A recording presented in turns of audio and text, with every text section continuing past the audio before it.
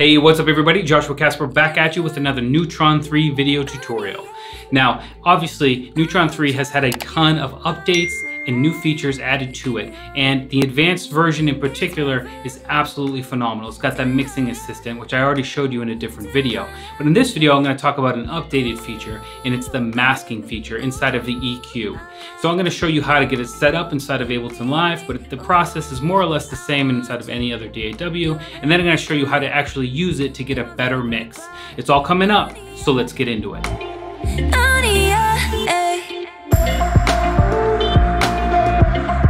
All right, everybody, so let's check out the updated and improved masking system. So what I'm gonna do is check out how the bass is masking the kick or vice versa. It works both ways, you know what I mean? So to see the masking visualization, you need to have a Neutron 3 EQ module, the Neutron 3 mothership, or a relay plugin on any one of your channels. So for me right now, I'm going to be using two EQs just so I can show you like the inverse link feature and how you can manipulate both EQs from one instance of the EQ module. And just a workflow tip for you guys, as you can see here, I've got a lot of other options.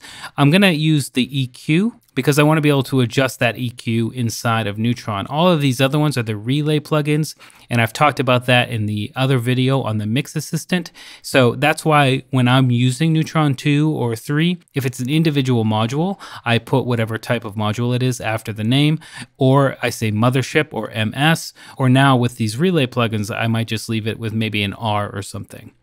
So I'm going to choose Kick EQ 3.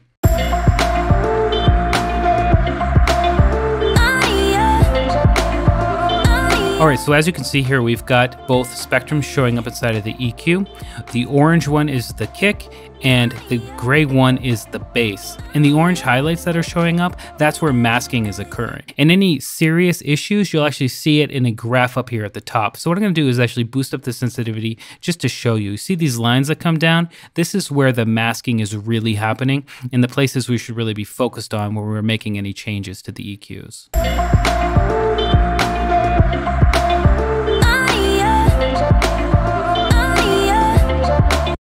So what can we do to fix this masking?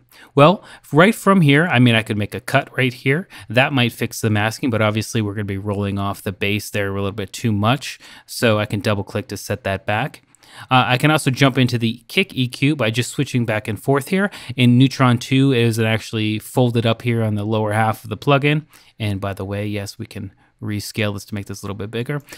So we can bounce back and forth between these, and I can make any changes here, and any changes I make here will be reflected inside of here. So you can watch here. Let me move this one over here so you can see. As I'm moving here, it's moving there. So inner plugin communication, that's what it's all about. 2019, baby, iZotope. We can do inverse linking, and actually, let me do this again. If I do inverse linking, and I flip back to my bass, as I boost right here, it's going to cut over there. And it will show me, you know, with this dotted line, what's happening over there if I didn't have this GUI open right here. But I can see it. That's what's happening. That's going to happen with anything that you can see here. It's coming down. So that's a really great way to get rid of masking. However, for this particular thing, we want to use a dynamic EQ. So this is kind of a bonus. How to set up dynamic EQ inside of Neutron 3. So what I want to do is come down here where it says sidechain inside of Ableton Live and take it from the kick, and then take this EQ node, and again, using the masking feature, focus in on where the masking is happening the most. And remember, you can boost up the sensitivity if you really want to see it. You leave me up.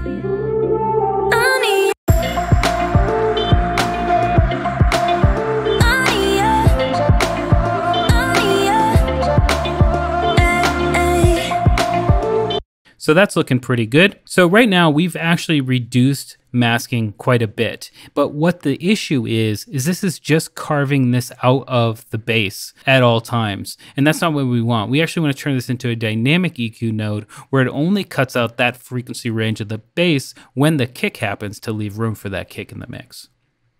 So that's easy enough to do.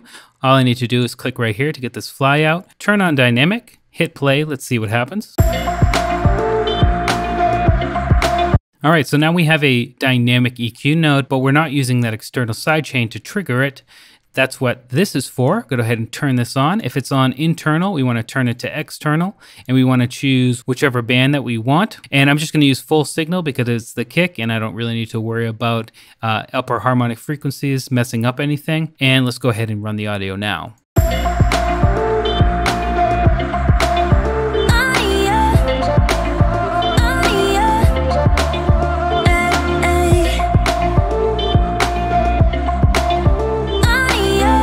So when I hold down that bypass EQ button, you can hear that the kick actually gets kind of lost in the mix. And when I let that EQ happen, we can hear it better and everything is well on its way to success. We can pull this down further if we wanted. We can open it up further and so on. We can make any adjustments that we want. We have full access to all of the EQ's powerful features. The masking feature is going to make your mixes better. It's going to change your life. Trust me. If you weren't using it in Neutron 2, you definitely want to grab Neutron 3 because it's updated, improved, looks great, and sounds absolutely fantastic. All right, so there you go. That's the updated masking feature inside of Neutron 3 from iZotope. Just came out today. You're definitely going to want to check that link in the video description to find out more. I've done a few other videos for Neutron 3, so check those out as well. And make sure to subscribe to keep up to date on everything in the world of plugins.